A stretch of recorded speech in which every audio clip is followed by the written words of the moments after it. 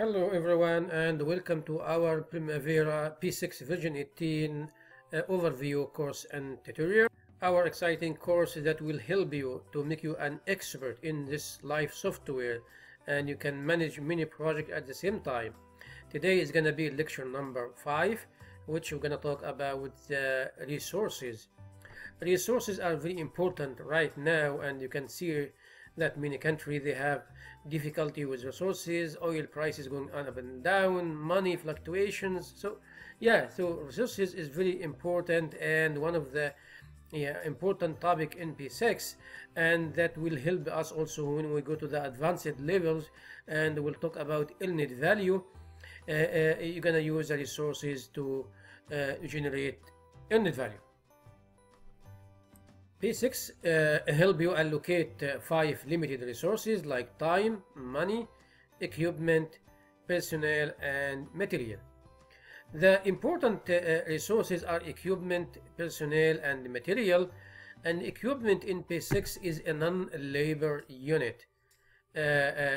Personnel is a labor unit, and material is material unit. How to track progress update and how to evaluate time extension. This is very important when we use the resources in P6. It's gonna help us to track the progress and evaluate the extension of time. Also, if you have any delays or interruption claims, you're gonna use the resources in either resources, something like that. So yeah, the resources are very important, and we're gonna focus in this exercise on a non-labor, which is equipment, personnel, and material. Labor is your staffing plan, your organizational chart from the general manager to the labor, to the foreman, to the engineer, project managers. You have your organizational chart. You can upload all of that into Primavera and you can use it and assign responsibility. So be careful. Labor is your staffing plan. Okay. Non-labors is the equipment. I put this nice photo for the excavator so that you can remember that in the future that non-labors are the equipment. Okay, the excavator, crane, and graders if you are working on a highway bridges, something like that, or highway in routes. Okay.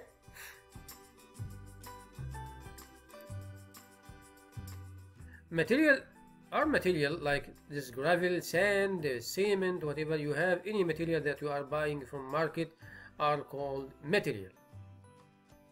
And here in the general of any activities, you're gonna find this resource tab here, which you can go and assign resources and choose your unit and do all this kind of work.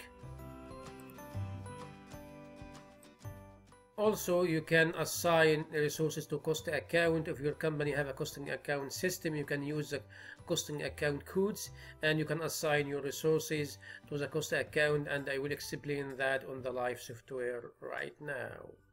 So here on the live software P6 version 18 in the office building that we are using as a model for our training. Okay. Remember, under enterprise you're gonna find what? You're gonna find the resources. You can add all your resources from here, from this plus tab, and you can make okay, and you can add, by the way, resource called P6. Just showing an example, P6. Okay, and then you make next, and I will make it as a labor. I will keep it like that.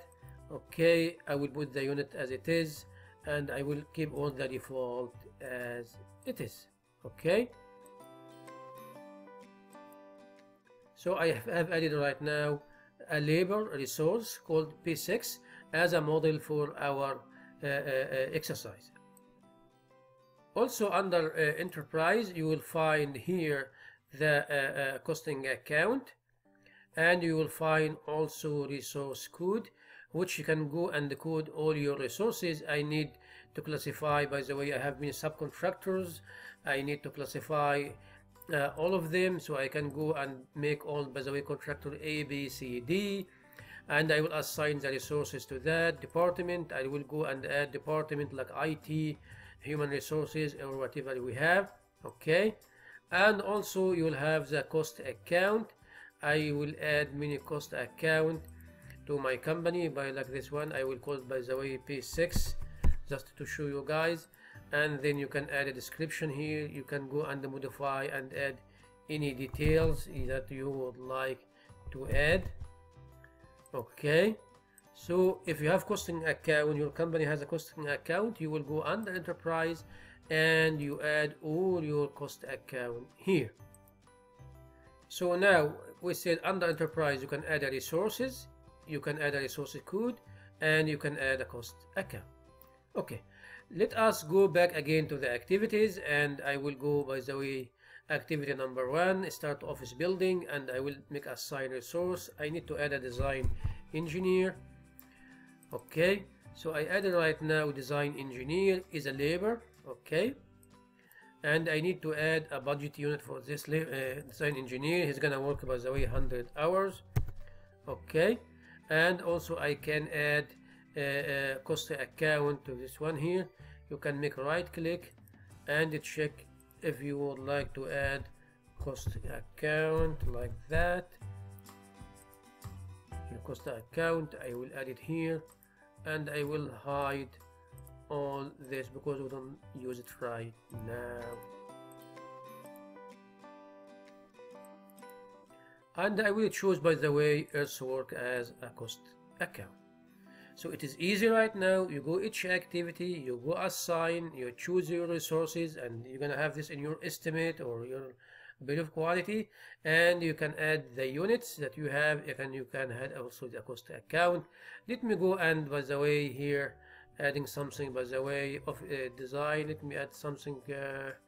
Okay, under, by the way, design building, I need to add any other design like instrumentation engineer. Okay, I will add cost account here, HVAC, and I will add a budget unit, by the way, 150 hours. So this is very easy, and let me wrap up this class that you can add a resource, you can add a cost account, you can add a resource code.